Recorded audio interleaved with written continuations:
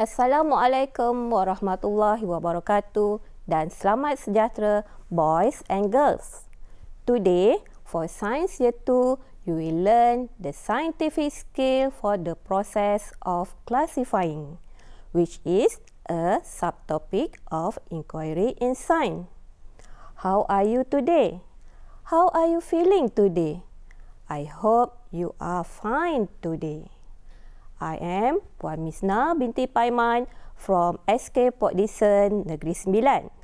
With me today is Encik Amril Nurman bin Lukman, our sign language interpreter from SKPK Jalan Pil. Are you ready?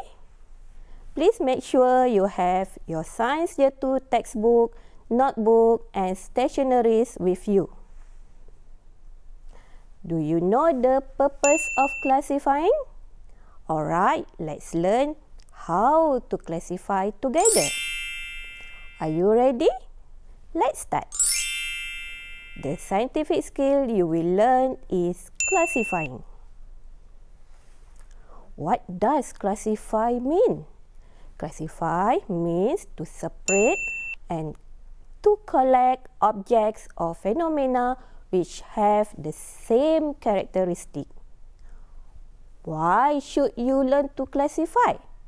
You should learn to classify so that it is easier to us to study the characteristic of objects or phenomena. There are several processes or steps that you must follow when you are classifying. The first step is making observation of the objects or phenomena. You should observe the objects carefully. The second step is to identify the similarities and differences in the characteristics of the objects. The third step is separating and grouping the objects according to their similarities and differences. Pupils, please look at this picture. Please observe the objects.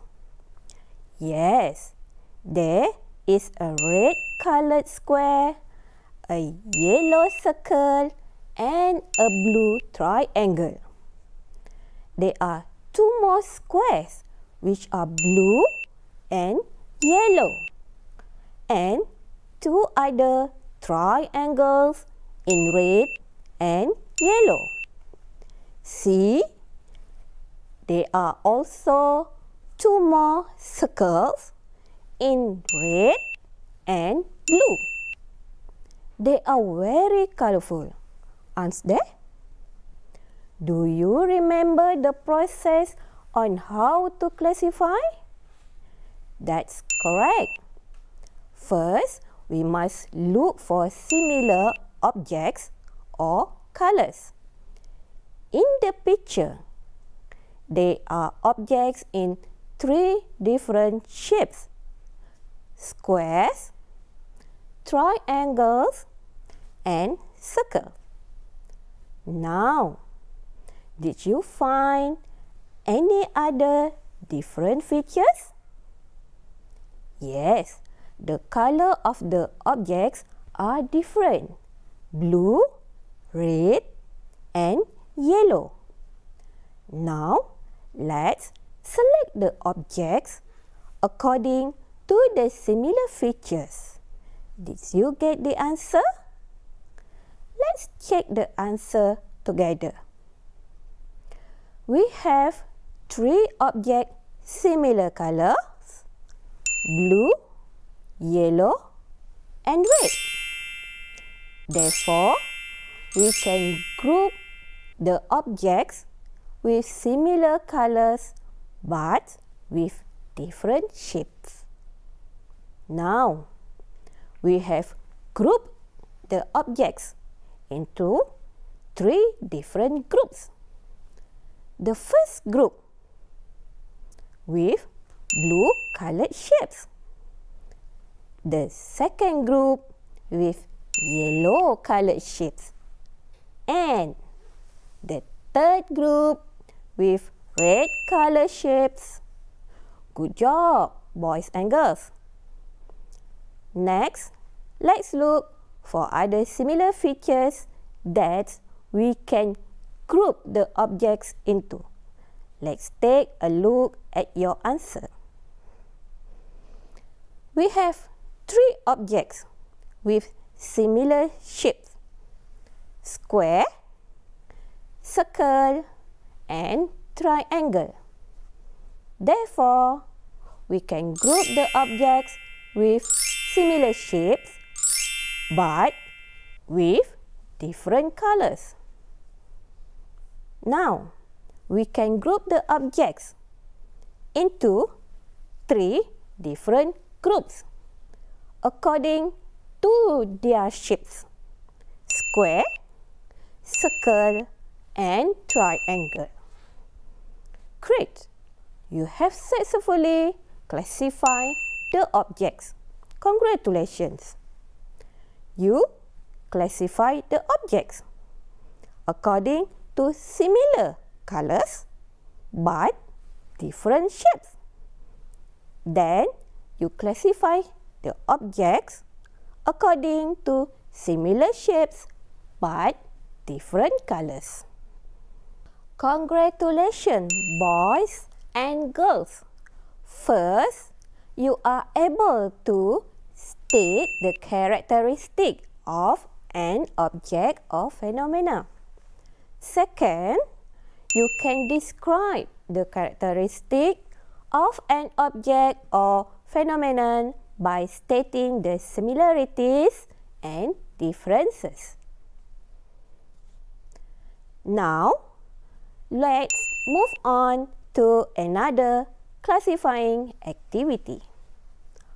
How do we classify objects or phenomena with more similarities and differences in their features? Please look at the next picture. Can you list the animals in the picture? Please write the names of the animals in a piece of paper. Where do animals live? They live together on the farm. There are many animals on the farm. Can you identify the list, the similar characteristic of these animals? What do you think about differences in the characteristic of these animals? Make a list of characteristics of these animals on a piece of paper. Can you read question number 1? The question is, what are the animals on the livestock farm? The animals in the picture are cows, goats, chickens, ducks, rabbits, and birds on the farm. Yes, the answer is correct. Can you read question number 2? The question is, what are the similarities and differences in characteristics of the animals? You can identify the similarities and differences in their features such as number 1, how the animals reproduce. Number 2, is the number of legs the animals have. Number 3, do the animals have wings? And number 4, do the animals have horns? Now, you can classify these animals according to the features you have listed. Let's check the answers together. First, let's classify animals on the farm according to the similar ways of reproduction. Ducks, chickens, and birds have a similar way to reproduce. They lay eggs. Cows, goats, and rabbits are different from ducks, chickens, and birds because they give birth. The similarity among all these animals is that they all live on land. Next, let's classify animals on the farm according to the number of legs they have. Ducks, chickens, and birds have 2 legs. They are similar in the number of legs that they have. Cows, goats, and rabbits have 4 legs.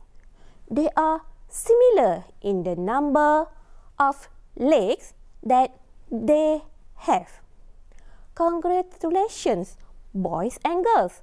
Now, you are able to separate and group objects or phenomena according to their similarities and differences. Well done.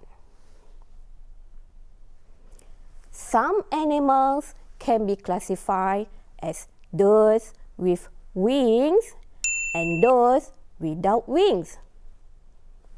Ducks, chickens, and birds are animals with wings. They have a similar characteristics. Cows, goats, and rabbits do not have wings. This is a different characteristic from ducks, chickens, and birds. Boys and girls, you are now able to separate and group objects or phenomena by stating their similarities and differences. Very good. Let's classify these animals as those with beak and those without beak.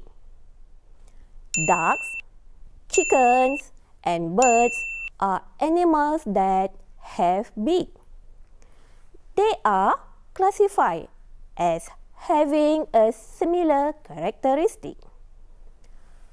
Cows, goats, and rabbits are classified as different from ducks, chickens, and birds because they are animals do not have beaks. Boys and girls, you are now able to separate and group objects or phenomena by stating their similarities and differences. Excellent. We have completed classifying animals by separating and grouping them according to their similarities and differences. The features or characteristics you use to classify them are how they reproduce, the number of legs they have, whether they have wings or do not have wings, and whether they have beaks or do not have beaks.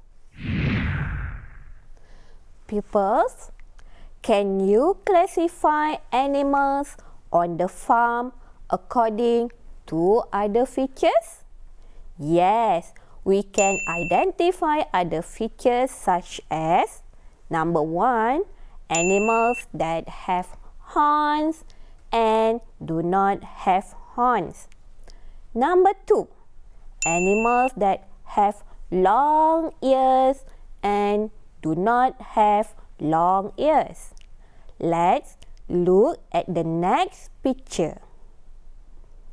Let's classify these animals as animals that have horns and animals that do not have horns. A similar feature between ducks, chickens, birds, and rabbits is that they are animals without horns. Cows, goats are classified differently because they have a different characteristic. That is, they are animals with horns. Boys and girls, you are now able to separate and group objects or phenomena by stating their similarities and differences.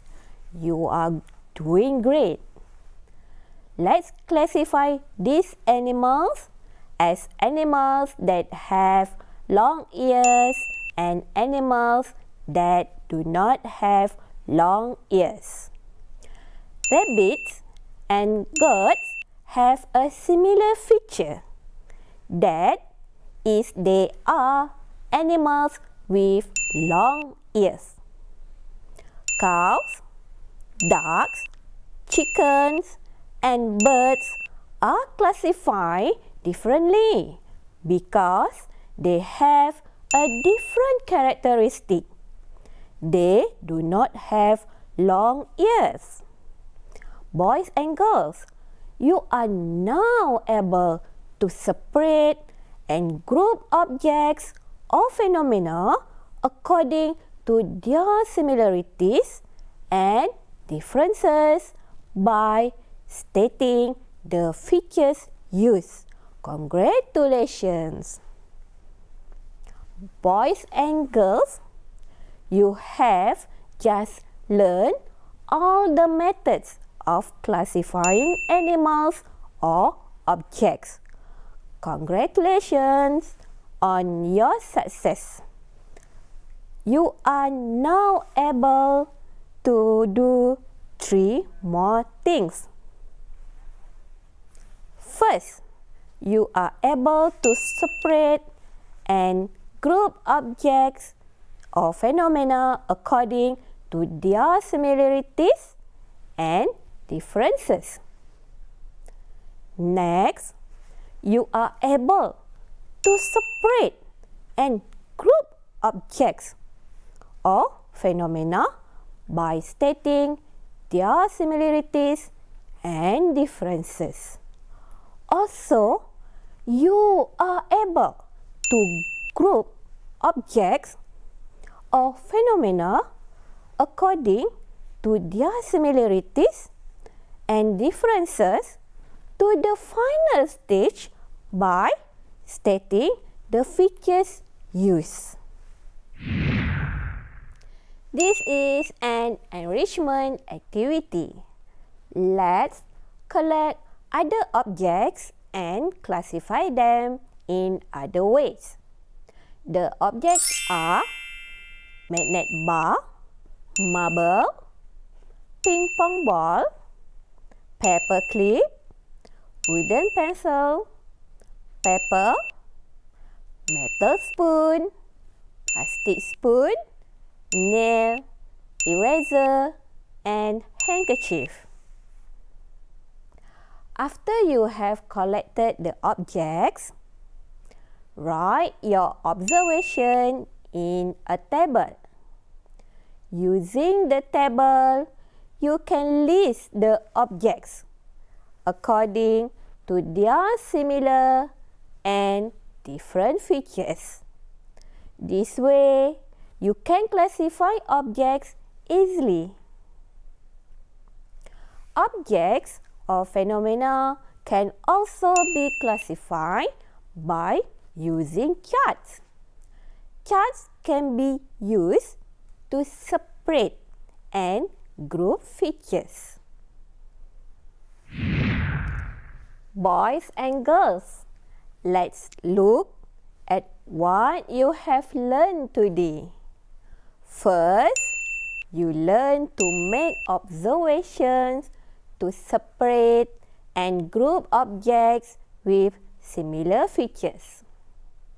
Second, you learn to identify the similarities and differences of the characteristics of objects in order for them to be classified in their groups. Third, you learn to collect and group objects using their similar and different features. Fourth, you learn to group objects using other features. Finally, you learn to group objects using other methods to classify. After this lesson, I am sure you are now able to apply the scientific skill for classifying. I hope you enjoy this lesson today. Thank you, boys and girls. See you next time. Goodbye.